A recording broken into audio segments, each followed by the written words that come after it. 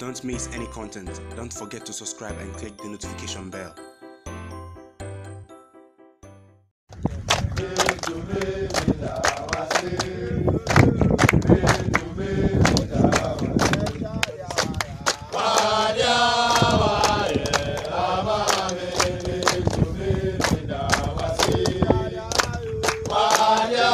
After the emphatic win, not so emphatic, it was a 1-0 win, but it qualified them to the semi-final. After that win versus Nigeria on Wednesday afternoon, that was how the Black Satellites began their recovery training session, singing some songs, as we already know how the Ghana national football teams are used to doing. Welcome back to Sahara Football. As usual, I am your host, Sellssi.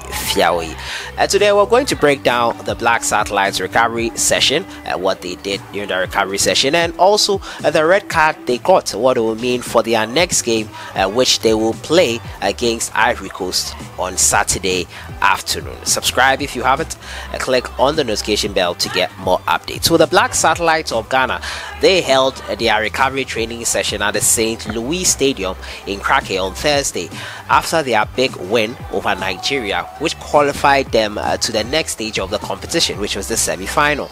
Now Nigeria have been knocked out by the Ghana Black Satellites following this loss they suffered at their hands. They have been eliminated. Cote d'Ivoire can join Ghana in the next stage should they get at least a draw. A minimum of a draw is okay, but they can lose still and make it. Now, under the supervision of Coach Karim Zito and his technical staff, the entire team trained but separately. Now, the 14 players who played against Nigeria on Wednesday trained separately from the remainder of the players who did not have playing time, as well as the 3 players who picked knocks during the game. Now, the technical team was happy following the ability of Philemon Bafo to train for the entire duration of the session. Now, Philemon suffered an injury during the game and was forced out the game after clearing a dangerous ball that could have seen Nigeria equalize. Now, Ghana beat Nigeria by a lone goal from a Precious Boa free kick on will to take their chances. They failed to make it count even when they were leading against Ivory Coast. I think they slipped up and conceded a late goal, so it's something that the Nigeria team has to work on. Unfortunately, they have to work on it in another tournament. That means they won't be at the Under-20 AFCON next year. That's for the Nigeria Super Eagles. So from Group A, the hosts Benin are still in there with a shout after their second game win following their first game loss. They have 3 points, also in there with a shout, and possibly can make it to the next round. So we'll be looking forward to see the Ghana Black Satellite versus Ivory Coast on Saturday. I'll be following it closely. This channel, you know, will bring you the latest update on that front. I'll end with news from Ghanaian player Kwadwo Asamoah. Now, Kwadwo Asamoah is someone who has not been lucky of late. His contract was terminated with his club side Inter Milan, and now he is in training extensively to secure a move to Sampdoria. And now Kwadwo Asamoah, the former Black Stars midfielder, has intensified his personal training ahead of his imminent move to Serie A side Sampdoria. Now the free agent has been training as he continues to keep his fitness for the January transfer window. Now Asamoah was close to joining Sampdoria on the summer deadline transfer day, but following a last-minute hitch, the move stalled. However, sources close to the player have revealed, and this is according to Ghana SoccerNet, that Sampdoria manager Kwadwo Ranieri is a big fan of the versatile player and wants him in the club. The former Udinese and Juventus player terminated his contract with Inter Milan at the end of the season. The contract was terminated by Inter actually.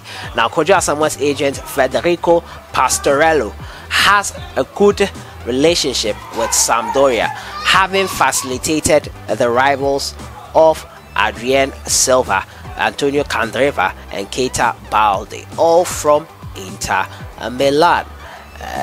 The Ghana international has also been linked with move to the MLS and Turkey, and I also have to note he has been linked with a move to Udinese, his former club, where he's begun his career in Italy. So Kwadwo Asamoah, they're looking to get a new club We hope he finds it. We hope it goes on well for him.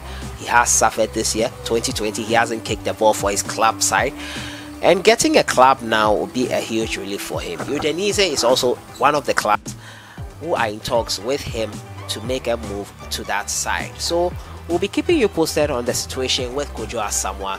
He has intensified his training, and we'll see how things go for him. And we hope he does get a club, because without a club, maybe his international career might be over.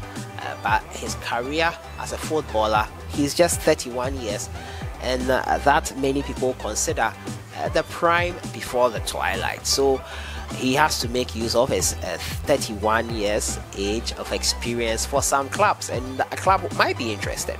So keep you posted on Kwadwo Asamoah, and that has been it for today. Looking at the Black Satellites having a recovery training session as they prepare for their clash with Ivory Coast, who have a chance to make it to the next round should they draw at least with Ghana. They can lose and make it through, but that will depend on goal difference and other factors.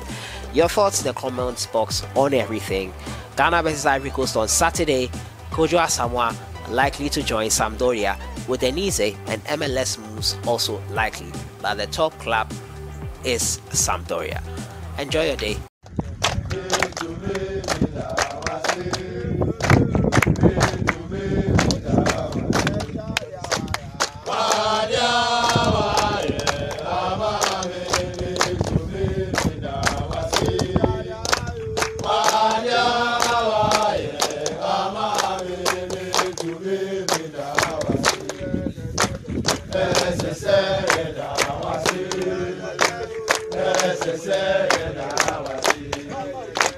Necessary,